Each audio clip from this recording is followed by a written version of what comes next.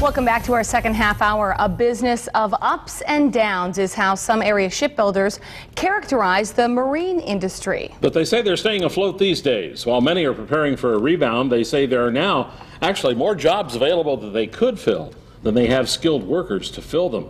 Addressing that mismatch is what's behind a new alliance of those manufacturers and area colleges and universities. Fox 11's Cameron Clark eyes the latest on the job front in our economy, your future.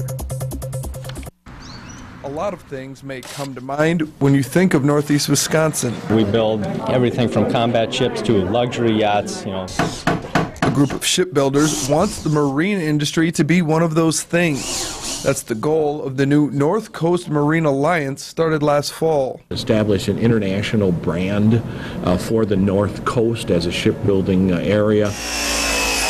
The alliance includes 7 separate boat manufacturers, including Marquis Yachts and Pulaski, which has come back from its holding company filing for bankruptcy 2 years ago. It's been a steady increase this year.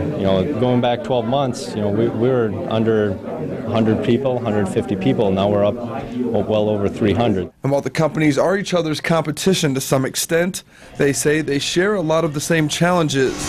One of those being finding the skilled workforce for jobs they say are available. Business can create all the jobs it wants. If it can't find the workers to do those jobs, it's going to go elsewhere to find them. That's why the alliance also includes workforce development, as well as several area colleges and universities. It's so key for our workforce to understand what are the skills that they need.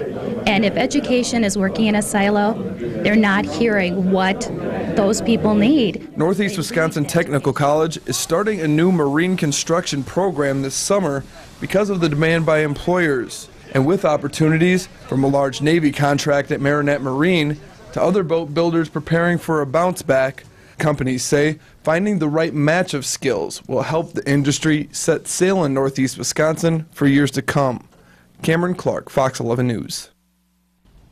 More information on the Shipbuilding Alliance is available in the Newslink section of our website homepage.